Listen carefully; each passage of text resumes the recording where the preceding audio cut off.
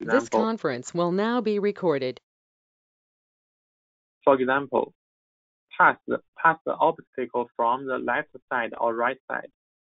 When to make the lane change, where to make the lane change, and the speed planning along the path. There are so many options for the AV, and thus cause high computational load to generate the trajectory. And also, AV may not need to have so many options. Instead, the path of the AV is fixed or limited to a few options most of the time. For example, if the AV has a fixed path, as shown in the figure, the location of the AV along this path can be represented by one parameter. That's the travel distance of the AV from the origin along the path.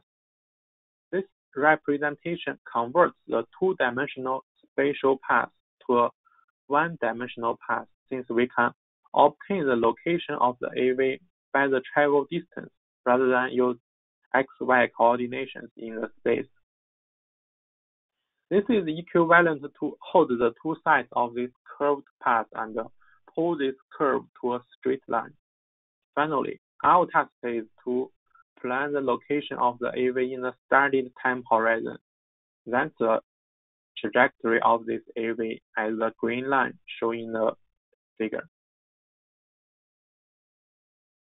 Once we consider the motion of this obstacle, let's say this obstacle is a pedestrian. He will cross the street. The motion of this obstacle can be reflected in the time-space range by the conflict area. To avoid this pedestrian, it's equivalent to plan a trajectory for the AV in the time-space range, and the trajectory cannot intersect with the conflict area. Based on this, let me introduce the investigated problem in a formal way. Here, we consider a two-dimensional space as an infrastructure where an AV and a set of MO are present. The AV starts at location 0 and heads to location D. The path for the AV is fixed, and the length of it is L. The AV needs to pass location D before time t. The kinematic parameters of the AV are given, such as the maximum speed, maximum and minimum acceleration, initial speed, and final speed range. We also assume that there is a reliable trajectory prediction algorithm, and the trajectory of the moving objects are known.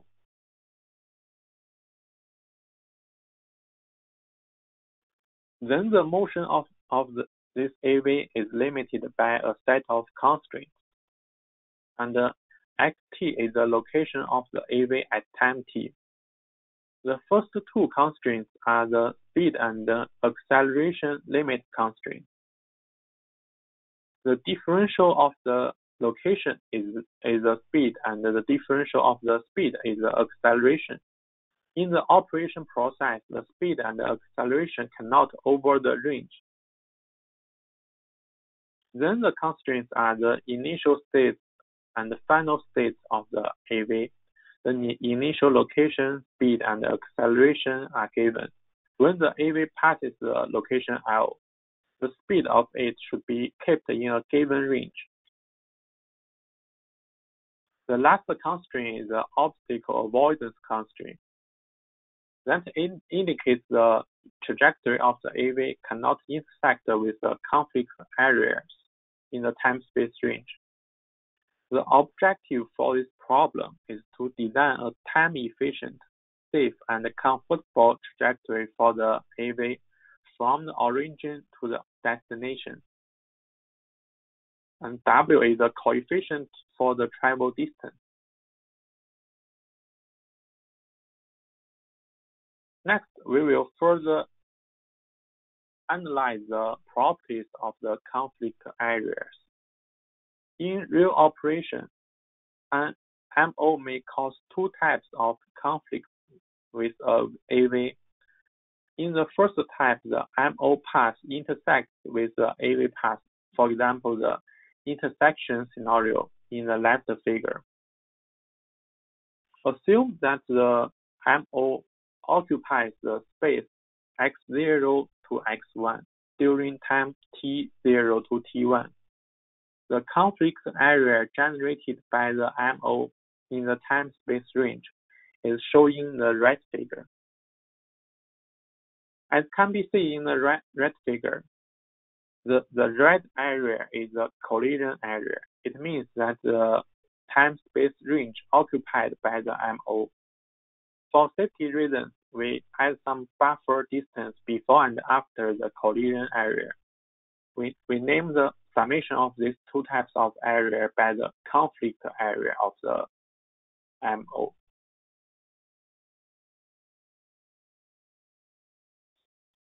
The second type conflict is that the MO path overlaps with the AV path. For example, the following scenario shown in the figure. Assume the length of the MO is small l and the MO moves from location x0 to l prime during time t0 to big T with a constant speed. The conflict area caused by the MO on the time-space range is shown in the right figure.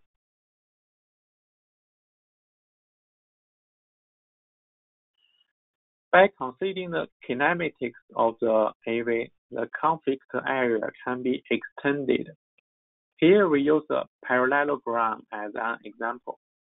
Firstly, we define the slowest trajectory from one location to another location in a given time period as a trajectory with a maximum travel time.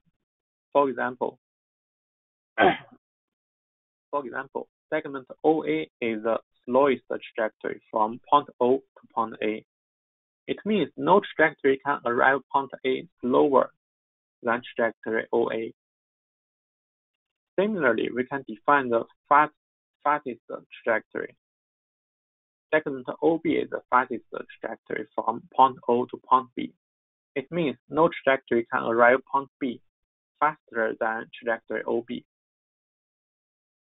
Then it can be found if the AV wants to avoid the conflict area ABEC, the trajectory cannot enter the area FAB. Otherwise, the trajectory will hit the conflict area. As a result, area FAB is an extended conflict area.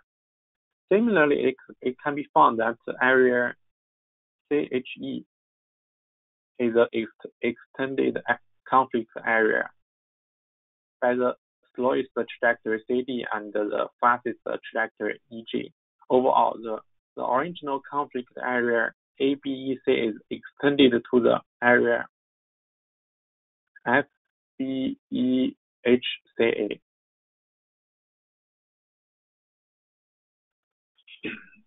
We introduce the conflict area analysis if there is only one MO in the environment.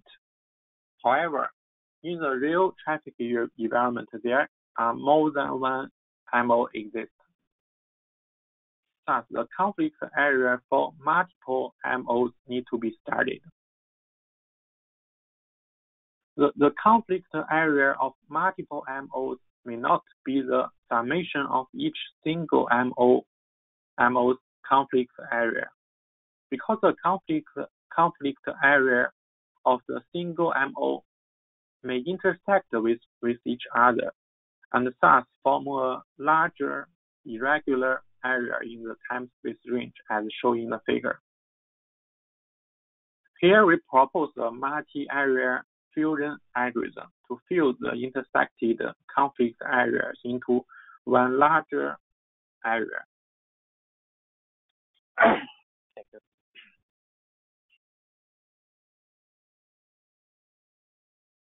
the new formed conflict area can be extended by using the kinematics of the AV. For example, the new formed area is shown in the figure.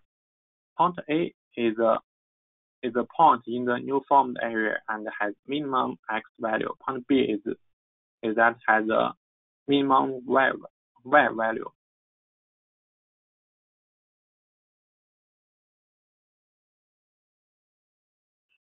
And point C has a maximum y value, and point D has a maximum x value.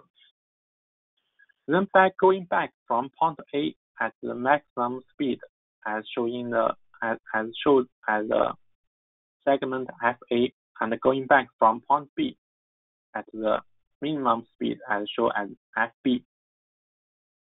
Point F is the intersection point for segment FA and FB.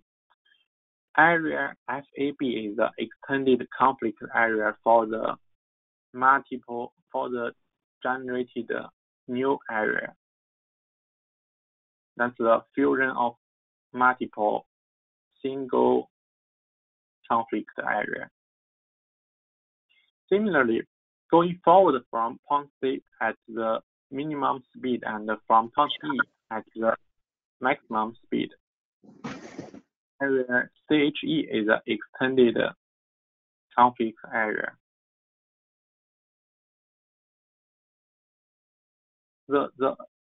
Then we come to the solution algorithm for the proposed problem.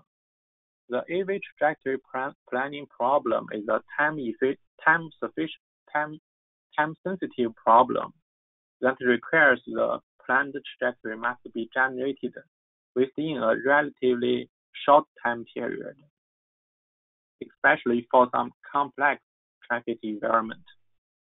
Thus, here I propose a customized dynamic programming algorithm based on the generated conflict area.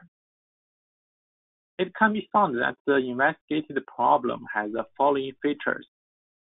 The system is a discrete time dynamic system, and the system states at time t+1 is only determined by the decision and the state at time t.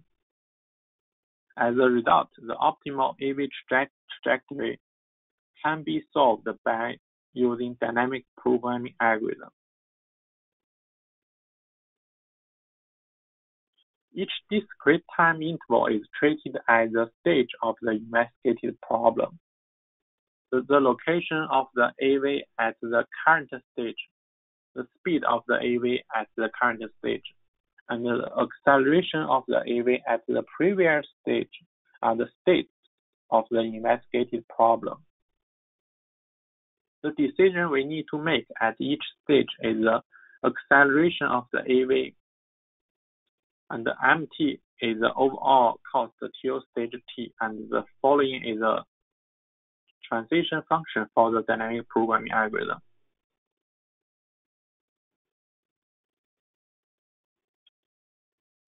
Here I use a small example to illustrate how the proposed algorithm works. In the example, the AV starts at location 0 at time 0. The AV needs to arrive location L before time t. Each time the AV can move forward with a maximum of 2 units. Then the arrows show the possible motion of the AV at each stage. By connecting these arrows at each stage, a trajectory will be generated. Two cut rules are proposed to cut invalid trajectories in the time-space range. The first one is that if the AV trajectory intersects with the conflict area, the trajectory is invalid. And the second one is if the AV trajectory cannot arrive the destination by time t with the maximum speed, the trajectory is invalid. For example, the lowest trajectory is cut because even with the maximum speed, move 2 units at each time interval. it still cannot arrive location L at time t. Then a set of experiments are conducted to show the performance of the proposed model and algorithm. The experimental sightings of the AV are listed in the table. The length of one time interval is 200 milliseconds. It means every 200 milliseconds we need to plan one location, speed, and acceleration for the AV. And the maximum speed, maximum and minimum accelerations, initial states and final states of the AV are given. With this, the experiments are conducted. Oh, by the way, here we propose several different weights of travel distance, and so the W can equal to 4 values. We test the performance for different values. Performance of the proposed model and algorithm. To test the effectiveness of the proposed model and algorithm, scenario A conducts 2 experiments.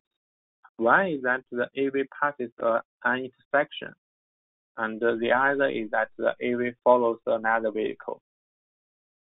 The conflict areas are generated as shown in the figure. You can see the buffer area, collision area, and the extended conflict area. And in the previous, we introduced a method to generate this area. And the summation of these 3 areas are the final conflict area caused by this MO. This MOs, yes. And you can see the trajectory with different parameter settings are generated in the figure.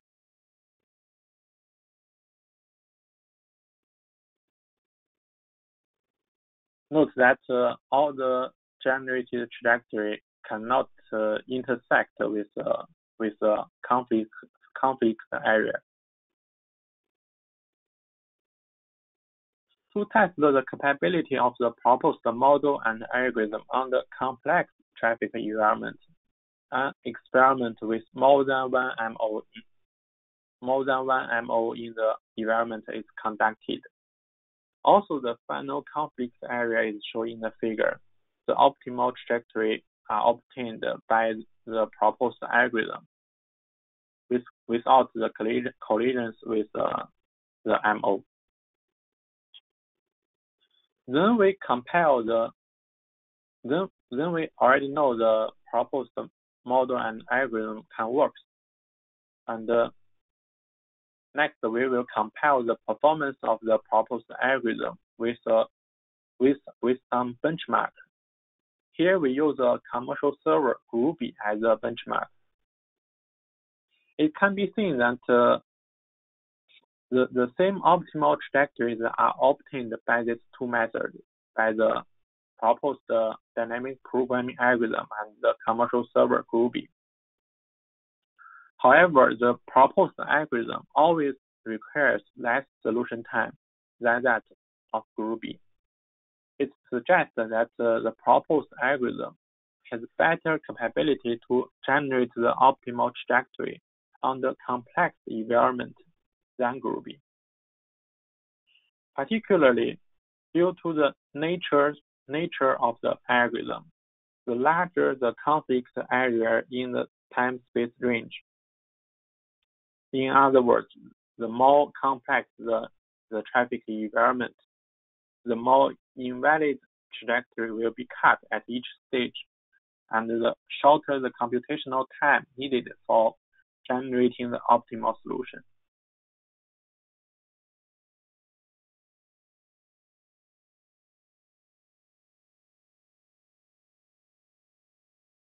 To show the improvements of the proposed algorithm, here we compare the number of state space of the original dynamic programming algorithm and the proposed algorithm, since we proposed two rules for cutting the invalid trajectory. It can be observed that the number of state space of the original dynamic programming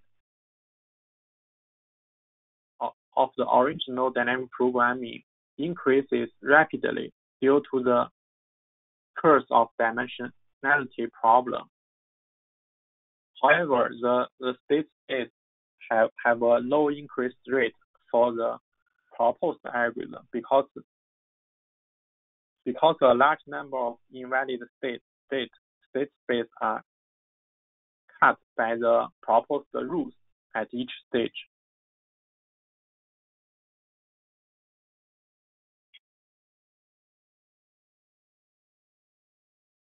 And the future studies can be conducted from two aspects. One is to conduct more experiments to further demonstrate the performance of the proposed model and algorithm. Since we have an autonomous vehicle, field experiments can be conducted. As mentioned before, the AV trajectory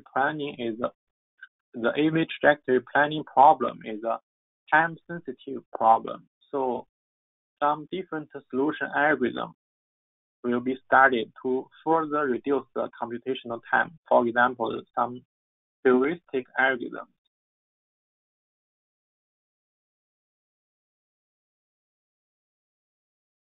And that's all about the trajectory planning presentation. And thank you for your time. There are some videos we showed when we use our autonomous vehicle to conduct the testing. One is shot at the campus and the other is at Busch Garden. And any questions about this research? I think it's kind of short.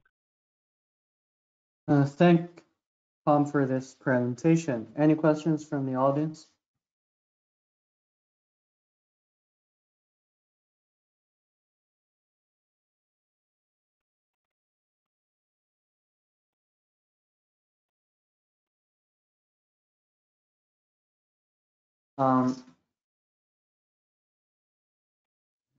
So I just wonder if you have any plan to implement that in our vehicles, and how do you conduct the tests with the resources we have?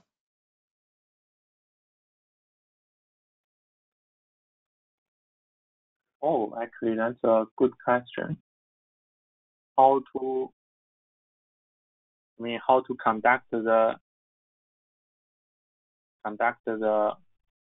proposed algorithm, how to implement the algorithm in our autonomous vehicle, right?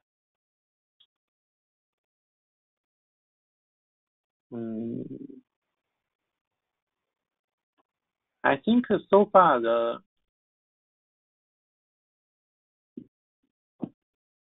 we can make some preliminary testing for the proposed model and algorithm. We can set up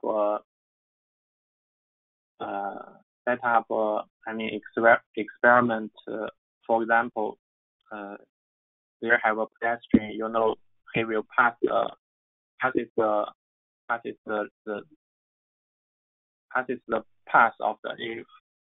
of the AV at some specific time, and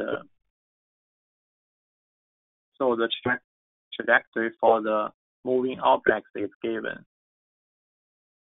By using the proposed model and algorithm, we can obtain the trajectory for the AV.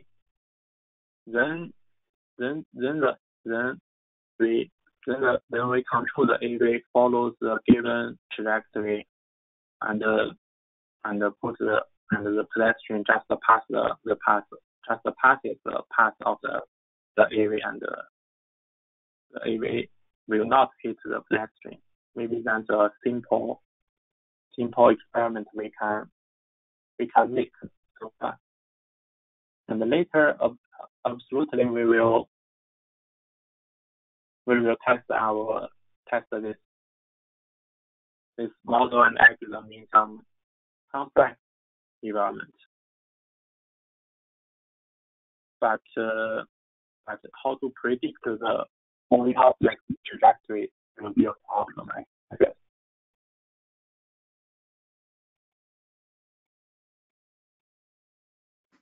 Okay, that sounds great. Yeah, like currently the exact error may need some improvement. It's kind of there might be a challenge to implement that in real-time control. Any other questions from the audience?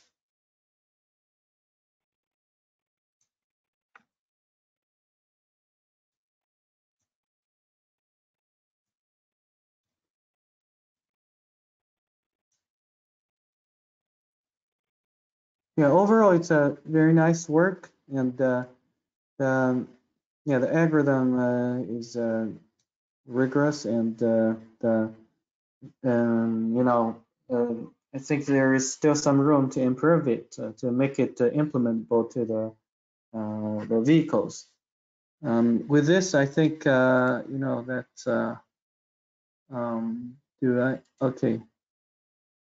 Okay. I think we can conclude this seminar, and this concludes all the seminar series for this spring semester. And I hope, all of you benefit from this experience. And we will probably resume this seminar series in the fall semester. And I hope, that time we could see each other in person, face to face. And with this, we'll thank Tom and all the speakers throughout the semester, and thank all of you for attending this seminar. And this class adjourns, but if you have any questions, please feel free to contact me. And also, IT student officers, if you may, can you send me the student attendance sheet for the students that have registered the classes? Is there anyone from IT? Fidelis?